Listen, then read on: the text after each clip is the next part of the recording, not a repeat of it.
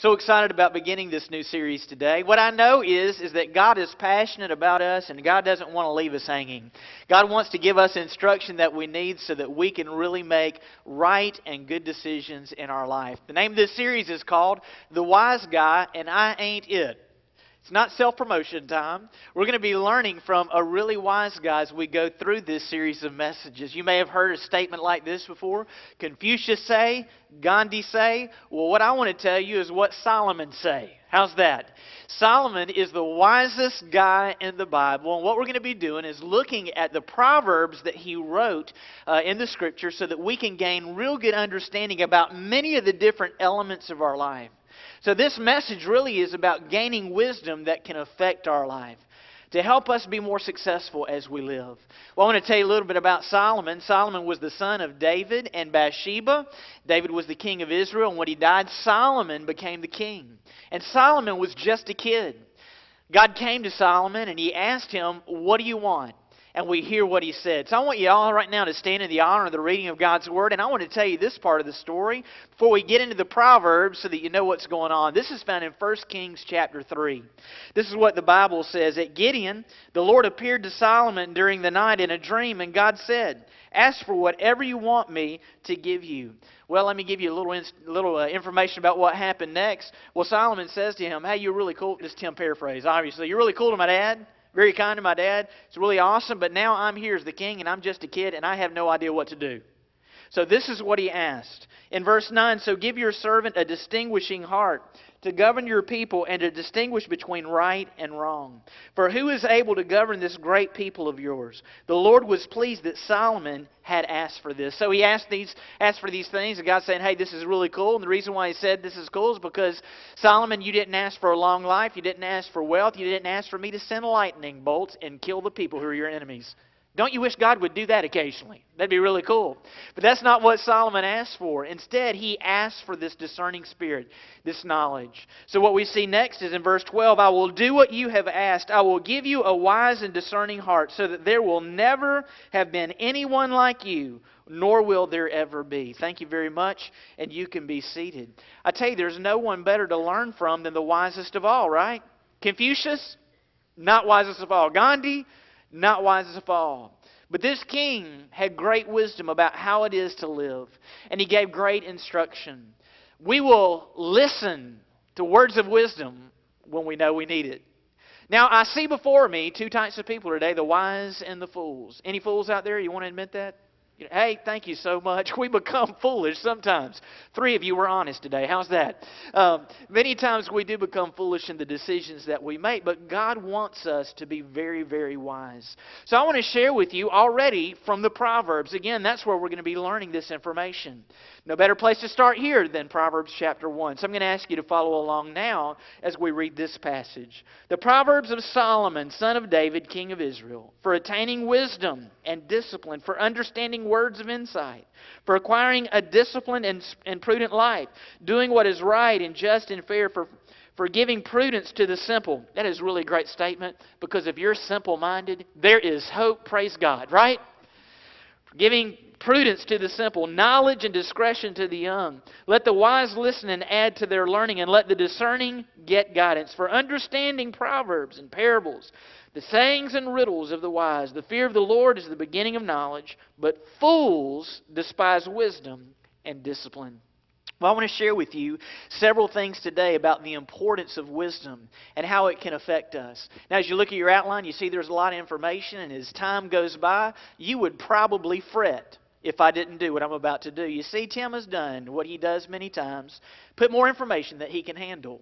So what I want you to do right now, on the top of your sheet, is I want you to guess. There are 5 points. I want you to guess which one of these points I am not going to do. Now, this sounds silly, I know, but we're going to have fun today. I want you to do it right now, and I'm going to look to see if everybody's participating. If nothing else, just put your head down to make me think you're doing this, all right? Write a number on the top, from 1 to 5. Which one do you think we're not going to cover? All right, now we've done that. How many of you think we're not going to cover number 1? Raise your hand. Big mistake. Number 1 on your outline sheet says this: wisdom is a foundation of life. I've been watching way too much American Idol. Can you tell? We're going to vote something off here tonight. That's what we're going to do. Wisdom is the foundation of life. We need to gain wisdom. I say it's the foundation of life because there are many parts of our life, and we need to master certain things, and it requires our learning. We need to learn, first of all, to live the regulated life. So on your outline sheet, you see that bullet, the regulated life. Now, out next to that, I want you to write the word discipline, because that's actually the word that is used in the Scripture. But if you look at a definition of discipline, it means to be able to regulate your life or to control your life. What that means is I need to be able to control my life and not be out of control. Some people are just flat out of control. We gain knowledge so we're not out of control. There's a second part of our life.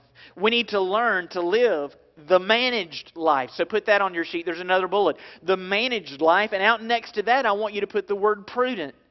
Write the word prudent, because that's what the Scripture says. And if you look at the definition of prudent, we see that it's a life that we're able to manage in a good way. Now, what this deals with are the affairs of our life. There are many different affairs of your life. There's our family life. We are to manage our family life. There's our work life. We are to manage that well. There is our financial life. We are to manage that well. In fact, as we go through this series, we're going to hear what Solomon has to say about those issues and many others. So what we need to do is to be able to manage those things well. And if we don't manage those things well, we go bankrupt. So I want you to write that phrase down somewhere on your sheet. We go bankrupt. Now, when we hear that statement, most of the time we think about it related to our finances. But I want you to think about it in this way. When we go bankrupt, we lose it all. You see, if we don't gain wisdom and manage our family life well, we can lose it all. If we don't gain wisdom and gain information about our work life, we can lose it all. If we don't gain wisdom and manage our financial life, we can lose it all. You see, what God wants us to do is to gain learning, to increase our learning so that we may not lose it all. You see, some people are foolish because they don't learn things that can help them stop the bankruptcy problem. It may be, though, that some people have a very successful family life and a very successful work life and a very successful financial life. But the problem is they haven't managed another part of their life well, and it's called their spiritual life. Some of you are familiar with Tom Brady, who's the quarterback of the New England Patriots. Hey, if you're not a sports fan, maybe you're a fashion fan. His girlfriend is Giselle. And from what I understand, she's hot. I wouldn't know anything about that at all, but anyway, really doesn't add much to the story. Let me go back to Tom Brady. Tom Brady is a great quarterback. In 2007 and 2008, during that season, he won the MVP award because he threw more touchdown passes that year than any other quarterback over the history of the NFL. We also know that he has won 3 Super Bowl rings. Big time accomplishment. In 2005, after he had already won some of these rings, he was interviewed by someone on 60 Minutes named Steve Croft. So Brady began to open up about his life, and I want you to hear what he had to say. He said, "Why do I have 3 Super Bowl rings and still think there's something greater out there for me? I mean, maybe a lot of people would say, hey man, this is what it's all about. I reached my goal, my dream, my life. Me, I think it's got to be more than this. I mean, this can't be all it's cracked up to be." So Steve Croft heard him say this, and he began to press him about this. Well, what do you think the answer is? And Brady answered this way. What's the answer? I wish I knew. I love playing football, and I love being quarterback for this team. But at the same time, I think there are a lot of other parts about me that I'm trying to find. That's some powerful stuff, isn't it? So often we get our family life together, or our girlfriend life together. We get our work life together. We get our financial life together, and still there's a problem because we haven't managed our spiritual life better. Let me tell you something. The most important thing during the dash is your spiritual life. There's something else we need to manage. We need to learn to live the proper life. Put that on your sheet. The proper life, and the proper life deals with the right life. So put the word right out next to that. Why do we do that? Because that's what the Scripture talks about. You may remember over in 1 Kings chapter 3 when Solomon was talking about his condition, he was asking God to give him a discernment so that he could discern between what is right and what is wrong. We need to move toward what is right and to move away from what is wrong. Our ability to be successful in life is really centered around many times our ability to determine what is right and what is wrong. So what is all of that about? You see, we need to learn another part of life. Write this down. It's called the moral life. We need to learn about morality. We need to gain wisdom about our morality. Now, we have a leg up about our moral life, and the reason is because God created us. He wired us to know the difference between right and wrong so that we can live the moral life. Even science today is proving this fact. At Yale University, their Infant Cognition Center, they did research, and they did it on babies as young as from age 6 to 10 months old. And when they did this research, they determined that these young babies were able to determine, again, to be able to figure out what was right and what was wrong. And this is how they did it. They did a little exercise. They had this play set, and it looked like a roller coaster. And they had this little wooden figure that looked like a cartoon. And they had this little figure trying to go over the top of one of the humps of the roller coaster set. Well, they had these other toys as well, and some of those toys were there to help that figure go across the hump, and some of those toys were there to keep that toy from going across the hump, like a bully would do. So here are these people, these researchers in front of the little babies, and they're playing with the little cartoon figure going up the hump, and they'd grab these toys that would help them go over the hump. And they would help them go over the hump. And then they'd grab the other toys, and they would push that little toy back down where it couldn't go over the hump. After a few minutes, they stepped away and just let the little babies play. And it's amazing what happened because not one baby played with the bully toy. Not one played with one of the toys that tried to keep it from going over the hump. Why? Because they were determining what was right and what was wrong. It's right to help. It's wrong to hurt. Y'all, is that good stuff right there or what? You are wired. Even 6-month and 10-year-olds do better than us sometimes, don't they? We know that we have been wired in this way, and we need to live a moral life. Look on your outline sheet, there's another. We need to learn to live the honest life. What that means is the fair life. So I want you to write this word out next to it. Write the word fair. That's what the Scripture says, and when you look that word up, the word fairness means to be honest. And this is how it works. Maybe it'll help you get this a little bit better. To be fair, to make a fair decision about something, there are 3 things that we have to be honest about. The first thing is I have to be able to take an honest look at myself. I have to do a self-assessment and really honestly see who I am. In my goodness and my badness, see who I am. Then I need to look at the person who's involved in this decision, the other person. And I need to take an honest look at who they are. Their goodness and badness. I understand those things, but to honestly look at them. And then I need to take a third thing, an honest look at the situation. To see really what's going on. Sometimes we don't see those things for what they really are. Now, when I take an honest look at myself, and I take an honest look at the other person, and I take an honest look at the situation, then I can make an impartial decision about the person that I'm making a decision about. But if I don't do that, I may have in my mind, because I haven't looked at this person the right way, because they've done things against me, they've hurt me in some way. Instead of being impartial toward them, I am very partial because I want them to pay. And I am not fair in my decision. You following it? So what I want you to do right now is to write a formula down, because I know how you like to write formulas. You love it. I know you do. So here it is. I want you to put the word me. Put the word me on the right-hand side of that. Put a plus sign. Put the word others. So it's me plus others. On the right-hand side, put a plus sign. Put the word situation. After the word situation, put a little equal sign and put the word fairness. I got to take an honest look at me, honest look at others, honest look at situations, and then I can be fair. Do you know what that requires for me to do these 3 things? Gaining wisdom. I am learning things about myself and others and what's going on around me. You cannot be wise and make good decisions unless you see what's going on in you, what's going on in others, and what's going on around you. Y'all, that's good stuff whether you know it or not. It's deep, but it's good. Look on your sheet, there's another type of life. We need to learn to live the observant life. And out next to that, I want you to write this word. Write the word discerning. That's the word that it uses in the Scripture. When I observe, what I do is I see how other people live their life. Have you ever heard somebody make the statement, learn from my mistakes? I think all of us probably heard something like that. Learn from my mistakes. What they're saying is, hey, don't do something dumb like I did. Just learn from me. Well, here's something else that we can do, is learn from other successes. If people only can say, learn from my mistakes, dude's got a pretty bad life, don't you think?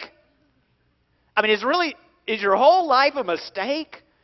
Surely there's some successes there. And what we want to do is to gain wisdom. Oh, this is sweet too. So that there are some successes.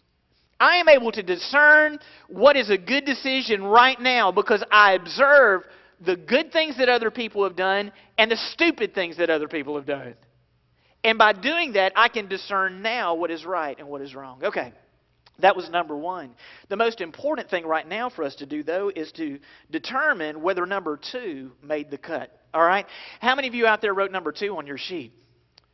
Y'all are afraid. I'm telling you the truth. One person raised their hand back there in the back. No, 2. I see 2 now. Well, I'm sorry, y'all are big losers too. We're going to move on. Number 2, that's probably why you're not going to raise your hand anymore, right? I'm calling you names. Number 2, wisdom is to begin during our youth. To begin during our youth. In other words, what we're supposed to do is to start learning at a young age. Think about Solomon. He was just a kid. He knew he needed wisdom, so he started at a young age. What this means is that Solomon was not a know-it-all. That's great. Can't stand know-it-all kids. I know you can't either. Also, what I know is many know-it-all kids grow up to be know-it-all adults, don't they? We need to not be know-it-alls. And really, at a young age, we need to start wanting it and hungering for it. Someone else at Yale University is a professor. His name is Anthony Kronman. He's a lawyer there and teaches those classes, helping people go into the law profession. And what he said was when students come in today as college students, they're going to discover that there is a big omission in the educational program. That no one tells them or teaches them how to discover the meaning of life. What they'll teach them is about math. They'll teach them about science. They'll teach them about English. They'll teach them about many other things. But he said they don't do this. They don't teach them about the meaning of life. And he said this, that students today have a hunger to determine spiritually what this life is all about. That's what we should hunger for. And we should spend time to help these students gain wisdom. It's so critical for us. Why do we gain wisdom? Look on your sheet. Write this statement. We gain wisdom for understanding. For understanding what? So I want you to write a phrase next to that. Write the meaning of life. I gain wisdom so I can determine what the dash is all about. Well, what is this all about? Well, how do I learn that? Now, here's the thing that this professor was saying. He was saying we don't have any education to do it. In other words, you don't go to a class and we don't have any educational processes or tools that we use to teach you the meaning of life. But this is really awesome. The Bible says that there are some things, some teaching techniques that teach us the meaning of life. It even lists it. That's why we're doing this message series. The first one is something called Proverbs. Write that down on your sheet. Proverbs. Isn't this book called Proverbs? It is. So we learn the meaning of life by looking at the Proverbs. A proverb is a popular saying that is used to teach a very important principle. And we'll be looking at many of those. But we hear Proverbs even in secular society. Not too long ago, about 2 months ago, I was at Upward Basketball. And during the halftime there, Laura Teresi, who was over the Upward Basketball program, who did a phenomenal job, by the way, was given the devotion. And she shared this with the crowd. It's by Oliver Wendell Holmes. It should be on your sheet, or on the screen, excuse me. This is what he said. Greatness is not in where we stand, but in what direction we're moving. We must sail sometimes with the wind and sometimes against it, but sail we must and not drift, nor lie at anchor. When I heard her say that, it blew my socks off. I mean, I just heard her that. It's like, man, this is awesome. Because it taught me a spiritual principle. This secular saying said something to me, and it reminded me of this. I cannot change the world standing still. Can't do it. And there are going to be times in my life that there are pressures in my life that are going to try to help, that are going to try to cause me to stay at anchor. Stay right there and not doing anything. And sometimes it's going to be easy where I'm going to move and I'm going to go with the wind. And other times it's going to be difficult and I'm going to go against the wind. I don't know if you know this or not. I'm a sailor, but let me give you something about sailing if you've never sailed before. Sometimes we can go the farthest distance when the wind is coming against us. Because it takes wind for the sailboat to move. Oh, that's good right there too, right? The wind comes and we move. The harder the wind comes, the faster we move, or sometimes we tip over. But those things are good for us because they help us make a difference in the world. Well, there's something else that is used, not only proverbs, but parables. You already see that written on your sheet. A parable is a story that teaches us a principle. Jesus, His main way of teaching us was through parables. The word parable means comparison. So, what we do is we hear the story and we compare it to our life. And this is exactly what Jesus did. I'll give you an example. If you want to read some parables, go to Luke chapter 10. One of them is this parable. It's the parable of the Good Samaritan. You may have heard it before. There was a guy who was injured on the side of the road. There were 3 people who came by. 2 of them just passed right by, but one of them stopped and helped this person who was hurt. Jesus, after He told the parable, asked a question. And the question was this: which of these 3 do you think was the neighbor? It's a no-brainer, right? I mean, the one who helped the person. And what Jesus was doing was, in asking the question, was to get the people to compare their life to His life and to say, am I just passing by people in need, or am I stopping and helping? I want you to really grasp something about the Word of God. This book doesn't mean squat. Good spiritual term. It doesn't mean squat unless you apply it to your life. That's why I'm not all about you coming in here and getting a bunch of facts from this book. What I want you to know is what it means to you and how it can radically change you.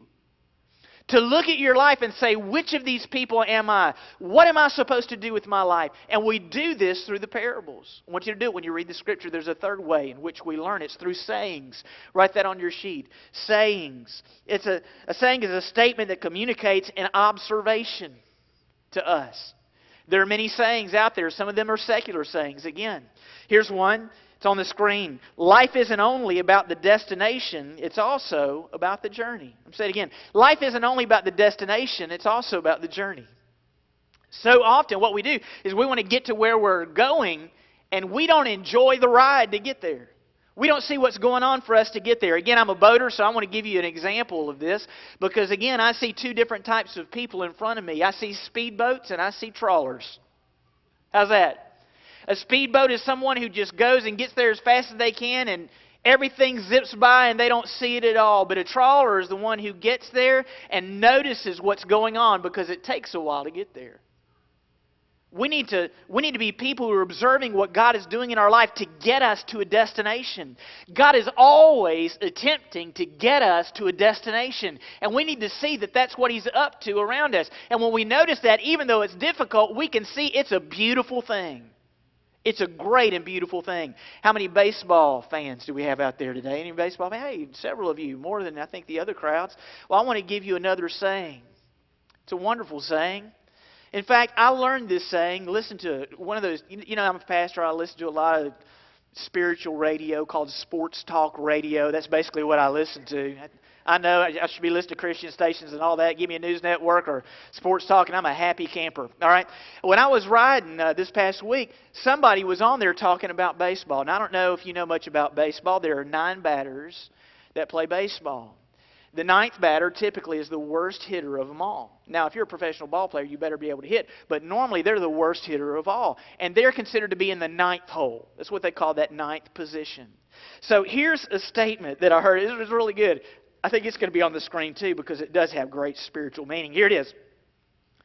Walking the man in the 9th hole is like checking how much gas you have in your tank with a match.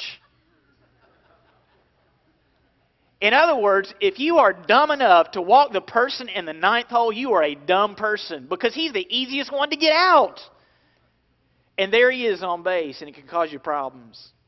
That's the problem with us. Many times we allow things to slip by us, and we don't observe things that we need to do, and it causes our failure. Isn't that sweet? This week you're probably going to hear some sayings. I want you to think, man, Tim talked about this weekend. I need to hear this and learn some knowledge from this. That is, if it's right, if it's wrong, just think that is the stupidest thing I've ever heard and just move right on, okay? But there are other things that can teach you, and the Scripture helps us see this. There's something else that is used. It's called riddles. When I think about this, I think about Batman and the Riddler. You think about that? The big question mark, the Riddler. Hey, I think the new Batman movie, I think that's the villain. Oh, it's the guy passed away not too long. That's a whole other story. I'm not going to get into that. But when we think about riddles, there are statements that we're trying to figure out. Well, that's not the only type of riddle there is. See, riddles can deal with something, but riddles can also deal with someone. I can make this type of statement about my wife. She's a riddle to me. In other words, I just cannot figure her out. Maybe there's some things that might be true in. This is a very spiritual thing because this is something that someone may be able to say about God. God is a riddle to me. I just can't figure Him out. And the reason why many can't figure Him out is they isolate one event that they connect with God and they try to determine who God is from that isolated event when there are a lot of other things that go into figuring out the riddle. God is always up to something good. You know what I just gave you? A saying. God is always up to something good. He is never up to something bad. You ought to remember that this week. When you look at things that are happening, God is always up to something good. He is never up to anything bad. So therefore, I shouldn't see this as a riddle. I should see this as a good answer that's coming my way. So He uses all these things. There are proverbs. There are parables. There are sayings. There are riddles. Why are they all there? To help us in our decisions. There's another statement. There's another bullet. It says we gain wisdom so we can practice discretion. What does that mean? I want you to write this phrase next to it, these two words. Responsible decisions. God teaches us to do all these things so we can make responsible decisions. We hear that phrase all the time. They're irresponsible. They're so irresponsible. Why are they irresponsible? Because they haven't taken time to learn how to be responsible. So it takes our energy to do that. Well, the most important thing for us to do right now is to figure out whether number 3 has made the cut. How many of you wrote number 3 down on your sheet? Thank you so much. Maybe you are being honest about this. You can put your hand down. Once again, you're idiots. Number 3 on your sheet says this. Wisdom's focus is on addition. Please forgive me for calling you names, okay? Wisdom's focus is on addition. We are to add things to our life. We only gain wisdom when we add things. And many of us need to add things to wisdom to compensate for the things that we forget. What I'm noticing is the longer I live, the more I forget, and the easier it is for me to forget. It is just very frustrating to me. My thing right now is I keep forgetting where I put stuff. We just moved to another house. Actually, we moved back to a house that we lived in before. This past week, we've been moving to another house. So we've been putting stuff places all week. And this is what I've been doing. I've been thinking deliberately about where I put stuff so that I won't forget where I put it. And what has happened to me is I've gotten to the house and I cannot remember where I deliberately put stuff. This really has nothing to do with what I'm talking about. So let's go on. Our adding wisdom leads to growth. We want to grow. So let me give you a little way in which you can gain wisdom. It's called new experiences. We don't gain wisdom without new experiences. It might be that we're around a new situation or whatever. We learn from that. We observe what's going on around us. But it might be that it's this new experience, that you get a book and you read it. It's not a promo for my book. It is just saying we ought to get a book. This is a homework assignment that, again, I say this all the time, it will not be checked, but I would encourage you to get a book. There might be something that you're struggling with in your life. Why don't you get a book, a good spiritual, good theological book, related to it, solid book, and learn something about it, because that is a new experience that's going to help you gain knowledge. It might be some of you need to get in a small group, something like that. It's a new experience to help you gain knowledge. Look at the other statement. Our adding wisdom gives us a better filter. We filter all the decisions that we make through our knowledge. We can only make decisions through what we know. So the more we know, the better able we're to make good decisions. If you don't know any more than you did a year ago, then you're not going to make any different types of decisions. But if you've gained knowledge and experience, things can change radically for you. Well, the most important thing for us to do right now is to figure out whether number 4 has made the cut. Now what you have determined is we've gotten to the final. Again, it's American Idol time, right? Final night, there are only 2 left standing. So it's either number 4 or number 5. How many of you put number 4 on your sheet? You are absolutely correct. Hey, isn't that great? I wish I had a gift to give you. But actually, I have some Tic Tacs in the back. If you want a Tic Tac, I can give you a Tic Tac. I don't know if some of you might need that. All right, let's move to number 5. We skip number 4, we're going to number 5. The wise avoid the foolish life. Now, I mentioned this at the very beginning. Before us today are either wise people or foolish people. And the way we know that is because the Bible tells us that very thing. In verse 7, it tells us, but fools despise wisdom and discipline. So it actually uses the word fool. So number 5 is, the wise avoid the foolish life. So I want to describe to you some fools. And we're going to be able to figure out whether we're a fool or not. The first fool is this. It says the fool or fools don't believe in God. Write that down.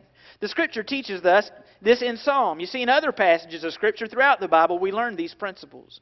The fool says in his heart, there is no God. They are corrupt. Their deeds are vile. There is no one who does good. These are the people, many times, who manage their life well, or manage their family well, manage their work well, manage their finances well, but spiritually they haven't managed themselves well, and here's the reason why. Because they have made themselves their own God to manage all those other things. And what we should know is this, that people who don't believe in God typically don't act like God. People who don't believe in God, now this isn't always the case, I realize that there are some people who can be fairly moral people who don't believe in God. But many times people who don't believe in God are very self-centered people who have made themselves their own God. We're a fool if we do that. Now look at the second description of a fool. Fools can't stand learning and correction. If you can't deal with learning and correction, you're a fool. Scripture says this, again in Proverbs 1:7, but fools despise, circle the word despise, but fools despise wisdom and discipline. What that means is someone makes a mistake, someone comes to them and tries to correct them, and they don't receive it well. Instead of receiving it well, what they do is they begin criticizing the one who tried to correct them. And they try to make the one who's trying to correct them be wrong and them right. If you are a supervisor of people, if you're in a business world or even in anything else, if you're a supervisor of people and have had to supervise multiple people, that would think this has probably been the case for you. There's probably been at least one time in your life where you tried to correct somebody and they didn't receive it well and they came against you. I'm a pastor and I supervise people and it's happened to me more than once. And I ain't telling no stories about that. You don't need to hear anything like that. But it's really sad to me when even Christian people or so-called spiritual people can't take correction. They can't hear it and grow. And this is what I know about employees. Employees who can't take correction never become better employees. Hey, that's a really good saying right there, isn't it? I'm just full of them today, right? Employees who can't take correction never become better employees. People who can't take correction never become better people either. That's why we need to be people who take correction. If you can't take correction, you're a fool. Look on, oh, this is fun. I can call people fool and feel good about it. Look on your sheet. Fools don't take advantage of what is offered to them. If you don't do this, you're a fool. I'll give you an example of it. Let's imagine there's somebody who's struggling in their married life, and you know that. So you go down to the bookstore, the Christian bookstore, and you buy a great, wonderful book that can help them grow and help them make better decisions in their married life. So you go and you give this to the husband. You give it to the husband, and the husband thanks you. And the husband never opens the book. He never turns the cover even to figure out who the book's dedicated to. I mean, he never opens the book. You're a fool. You're an absolute fool. Somebody just gave you something that can radically change your marriage and you won't even open the book? Come on. You're a fool. Some people may have been given things or around things that are available to you that can help you. I'll tell you this. Some of you are struggling with addictions or habits or something, and there are things out there that can help you out, and you know about them, and you're not participating in them. Some of you have been thinking about going to Celebrate Recovery forever because you know you need it, but you don't go. You're a fool. If you know it can help you and you don't go, you're a fool. And God wants you to be wise. Y'all, this is strong stuff. Look at the next statement. Fools prove their foolishness by what they say. Oh, this is a sweet one right here now. You want to find a fool? Just listen to people for a while, right? Scripture says this, the tongue of the wise commends knowledge, but the mouth of the fool gushes folly. What that means is the mouth of a fool causes division. It doesn't cause there to be unity. So you can hear people say, are they causing friction between people? They're a fool. We can also tell, this is a great CSI thing, all right? a thing that you can notice and see about people, observe about people, who gives people away to help you see that they're a fool. I want to help you see what it is. Proverbs chapter 30, verse 32. If you have played the fool and exalted yourself, or if you have planned evil, clap your hand over your mouth. So let's all practice it right now. Let's clap our hand over our mouth. Do it one more time. Okay, this is really sweet. Okay, this is really great. If you ever see somebody clap their hand over their mouth, they're a fool. Isn't that sweet?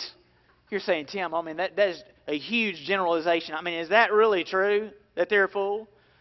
Well, they might not be a long-term fool, but they were a short-term fool. Because whatever they just said, they know, I shouldn't have said. It was foolish. I got a feeling some of you will never clap your hand over your mouth again. You may never do it again. Well, the other thing about it, there's another scripture. Ecclesiastes chapter 10. Words from a wise man's mouth are gracious, but a fool is consumed by his own lips. At the beginning his words are folly. At the end they are wicked madness. And the fool multiplies words. Let me give you a Tim paraphrase. They talk too much. They clap their hand over the mouth, gives them away. They talk too much, they're a fool. If you talk too much, you're a fool.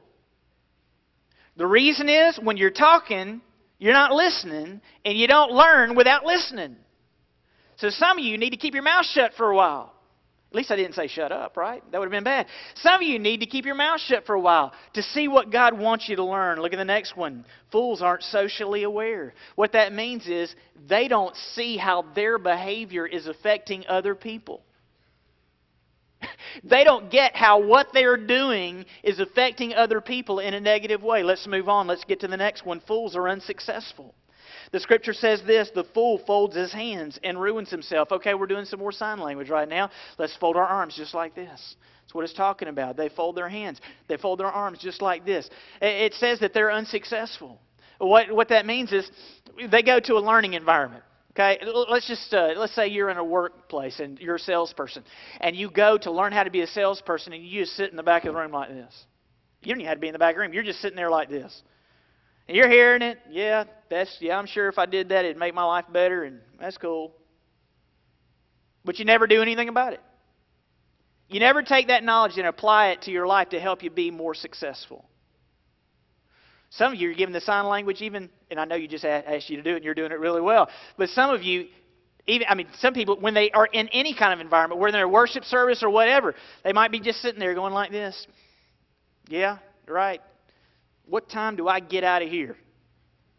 What time am I getting out of here? That's their attitude. I know some of you may just be cold, and that's my assumption about all of you, because I know you are intrigued by everything I have to say when you come in here. I'm sure that's the way it is. But we need to learn to be successful. Let's look at the next one. Fools lean to the left. This is what I want to do. We're doing some more body language. We already clapped our mouth. We folded our arms. I want everybody to lean to the left. Do it right now. If you just leaned toward each other, something is very wrong. I think it's called dyslexia. I think that's the problem. I can say that because my wife suffers from that very thing.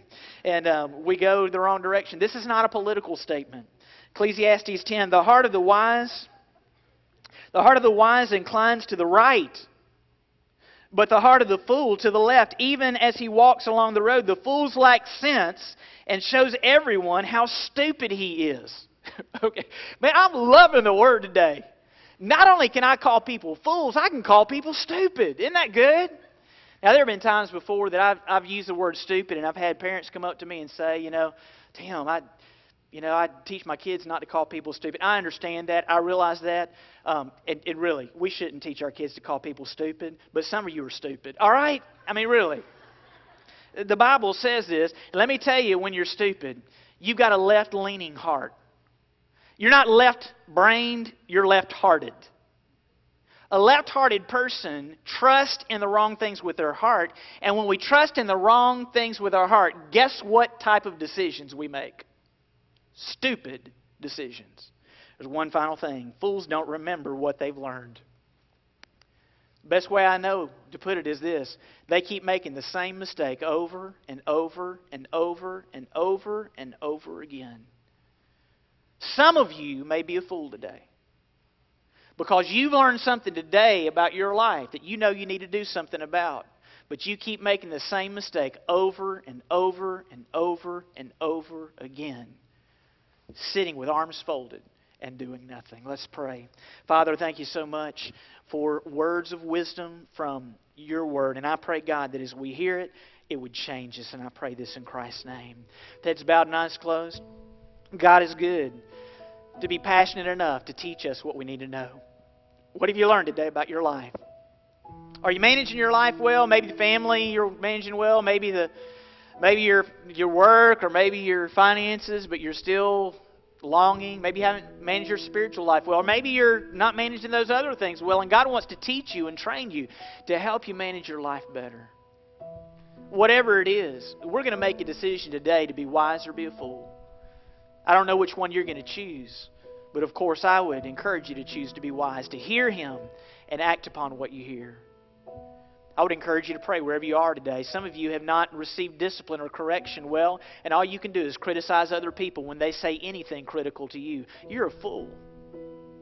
You're a fool because you're not learning things you need to learn. God wants you to be a better person. Wherever you are, I would encourage you to get honest with God and speak to Him truth. Make commitments to Him that will help you move forward in a better way.